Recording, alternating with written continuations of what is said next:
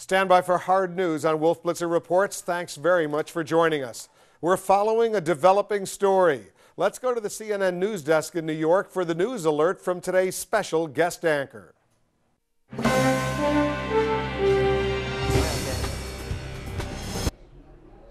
Could you imagine life without a BlackBerry?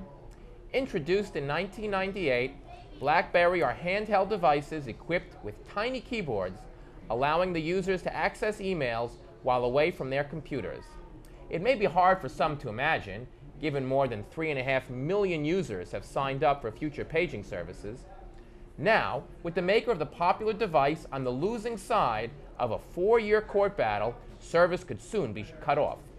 Research in Motion, the company that originated wireless email technology, may have to fork out over $1 billion or more to keep service from being shut down.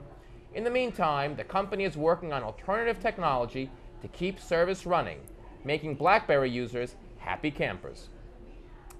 The crackdown on airport security has increased since 9/11, with a typical airport screening consisting of laptops out, shoes off, and absolutely no sharp objects. Now, flyers should get prepared once again for some changes later this month.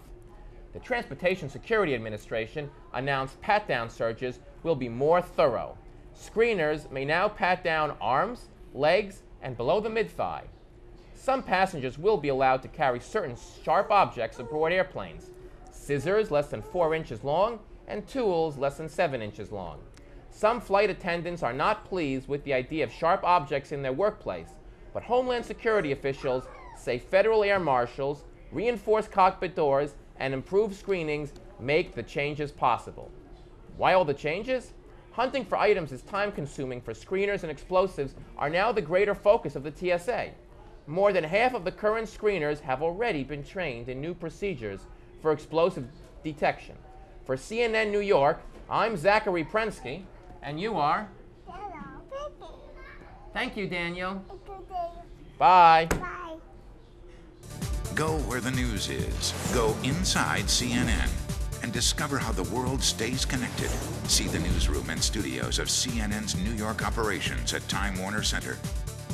Shop our Inside CNN store for the latest merchandise.